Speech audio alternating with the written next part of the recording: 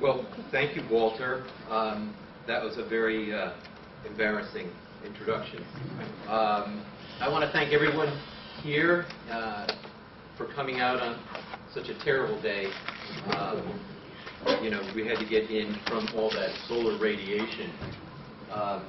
But I do want to thank Walter and his staff for allowing me to come here to talk to you and to tell you a little bit about this curious case.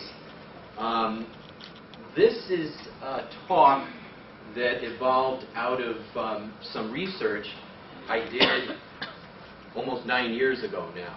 And it was something I did in between finishing up as an employee of the Smithsonian and coming here to Wayne State. I had a little interim project there where I switched courses and went from one museum to the other, and I'll talk about that a little bit later. I've changed the title a little bit to Cultural Connections in Life and Death, The Curious Case. And I think that'll become also apparent as I go on why I did that.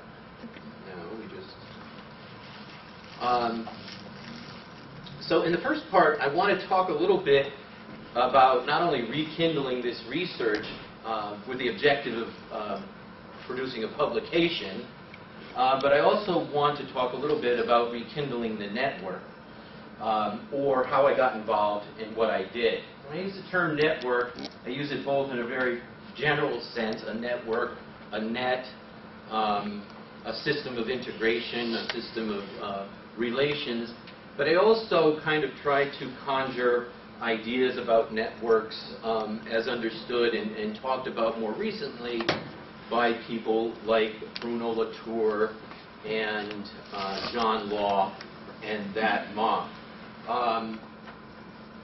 The network emphasizes two things. The network approach emphasizes two things.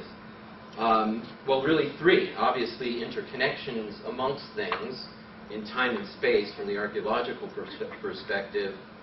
But it also suggests that there's agency or force, power, however you want to look at it, outside of simply human relations, humans to humans. I'm talking about humans, institutions, objects as a integrated whole and something that has takes on a life of its own, but not just talking about humans and their interrelations, including a much larger system, including, in this case, the deceased.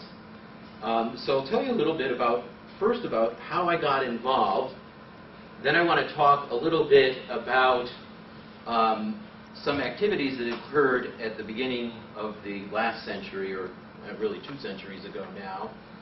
And then I want to talk about the identity of these remains, these human remains from Cave Valley, and finally some concluding observations. But part 1 is how I got involved in what I did, and I evoke the rekindling both as it brings to life the dead, in a sense.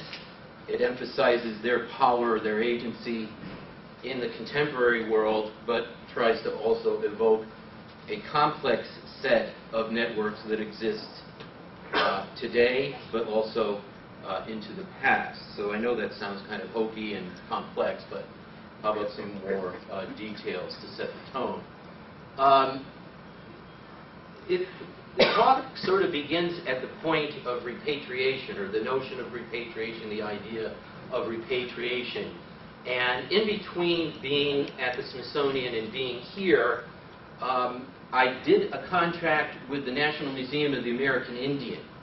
And what they wanted to do was to kind of go beyond the scope of the law that was passed in 1989 that required the Smithsonian to essentially research, document, inventory, and consult with tribes about the return of human remains, Native American human remains, for their possible return. The NMAI, the National Museum of the American Indian, wanted to go beyond this scope. They essentially wanted to take care of all the human remains that were in their museum and send them back, whether they were U.S. or otherwise. The laws that were passed only referred to individuals that had whose custody was now under a U.S. institution. Repatriation, pretty straightforward concept. Return to one's country of origin. Generally think of this in terms of prisoners being returned or the remains of the deceased being returned. And this case that I'm going to tell you about obviously refers to that. In addition to this notion of trying to kind of approach the thing from a network of both living deceased and other objects, landscapes, etc., I also want to kind of evoke another notion here of borrowing from the larger domain. Can you go home? With apologies to, I guess, Tom Wolfe and Bon Jovi and several others who have used that notion. But what about returning home when there's no one to return to? Or at least, from some perspective, there's no one to return to. What about returning home when home is no longer there? What about returning home, and how do you return home when the cultural and historic fabric is torn apart, when the network is disrupted, and new relations are in place? New relations taking the place of the old ones and somewhat obviating the ease with which one might return home.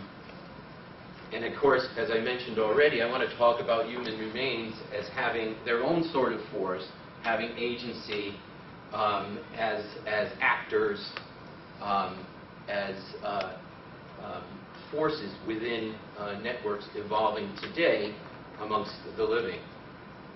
So anyways, as I said before, I'll tell you how I got involved, how the remains got to D.C., who are they anyway, and can they in fact go home? Two important institutions in kind of throwing up a framework or a network here. Parts of the network involve two institutions.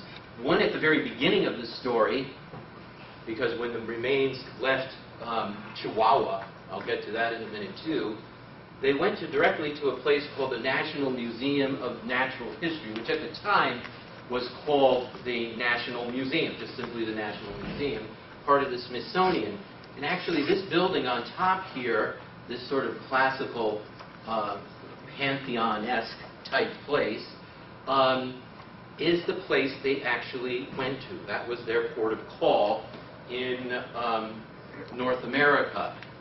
The building was 1 year old at the time. It was finished in 1910, and they arrived in 1911.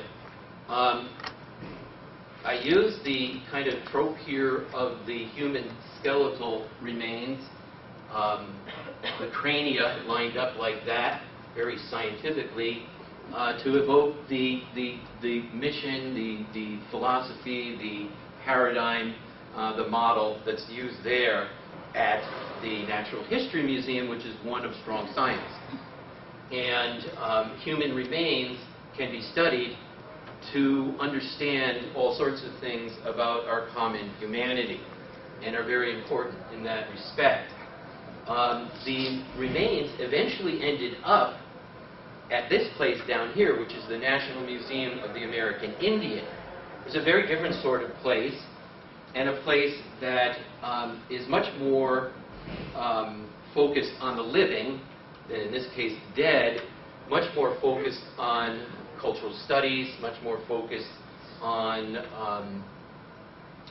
ways that the museum can be part of a community, a living, breathing community in the world today. So these are very two different places, but our remains have history with both of them, and